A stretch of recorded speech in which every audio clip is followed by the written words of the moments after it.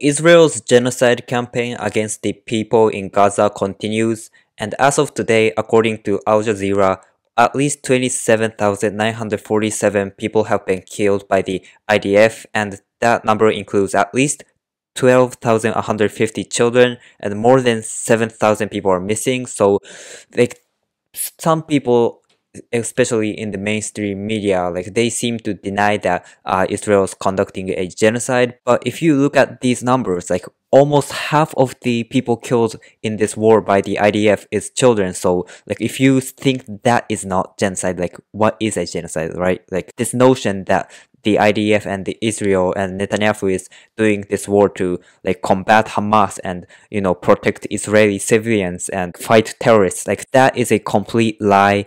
You can't be like a logical person that thinks about things logically and like pretend that this is not a genocide. It is a genocide. They are doing this to ethnically cleanse Palestinians from from the river to the sea. Like Netanyahu literally said that, like the phrase river to the sea. So a percentage of civilians killed by Hamas since October 7th is lower than the percentage of civilians killed by the IDF. So like if you call Hamas terrorist, then you have to call IDF a terrorist. If you're not, then like you're just being a dishonest person that are not looking at the real numbers. So it's becoming clear day by day that the IDF and Netanyahu is a terrorist, and like Israel is a terrorist state. There's no ifs, no buts. If you look at the numbers, this is clear 100%. And this story is developing today. But in the city of Rafah, there are like a lot of over a million people. Palestinians living there right now because the Netanyahu and Israeli government, they told the people first they told people in the northern part of the Gaza Strip to like evacuate because they're gonna attack there. So some of them moved, and if they didn't, many of them were ethnically cleansed and they were killed, even though they are just civilians that are like not a threat to Israel in any way, shape, or form. But then Israel just continued to attack southern Gaza. So like some people moved to like places like Rafah where it was considered a safe place.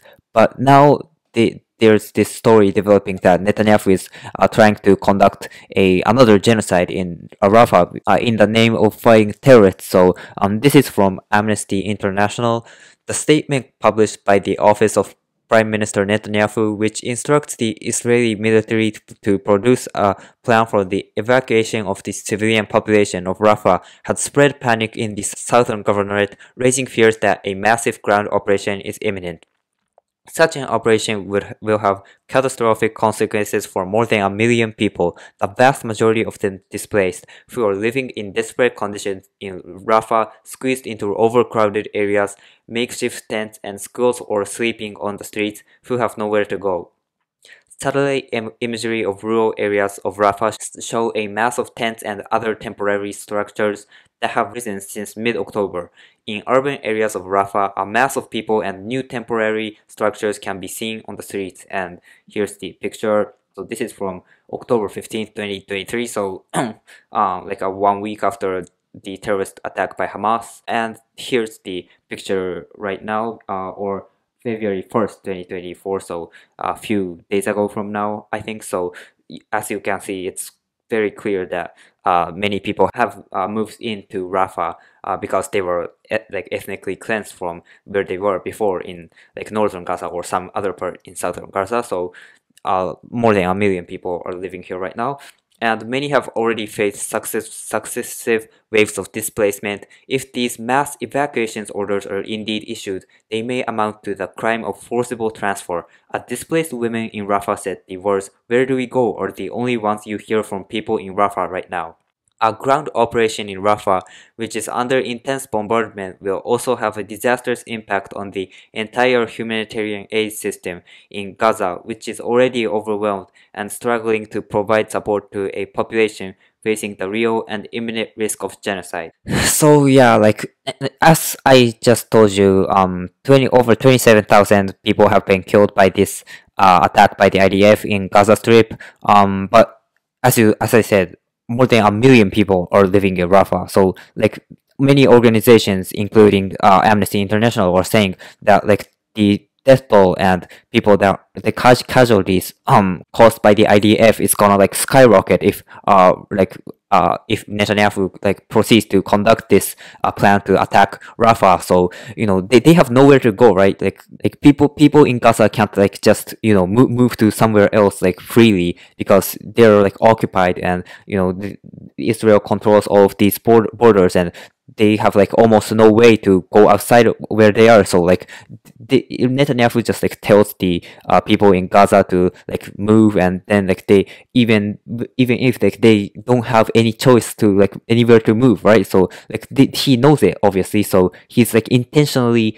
killing these civilians in the name of combating terrorists, when like the vast majority of the casualties caused by the IDF is not the members of Hamas or like some people that are associated with these terrorist organizations. Like most of them are just civilians that have no intent of like harming the innocent Israeli civilians. So it's clear that the Netanyahu is a terrorist, and he's trying to like become one of the most horrible genocidal maniacs in the history of the world. Like if he like proceeds to conduct this plan to attack Rafah, then he's gonna be memorized as like one of the worst genocidal maniacs in 21st century. So, and the reason that Netanyahu is doing this is clear.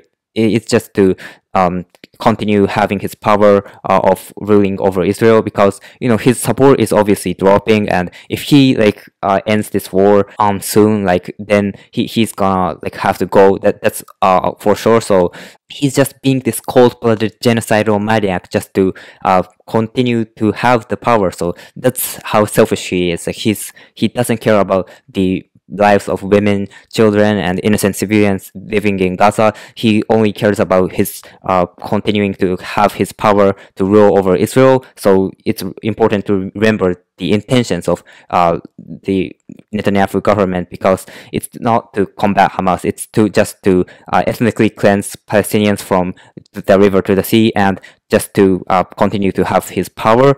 And the United States reaction to this genocide in Gaza is like very terrible. Like the United States has been continuing to support Israel in like military and economically for like very long time, since the establishment of the country of Israel. If America, the United States, and the Biden administration really cared about human rights, like they wouldn't be funding Israel to this day. Like they would have stopped a long time ago.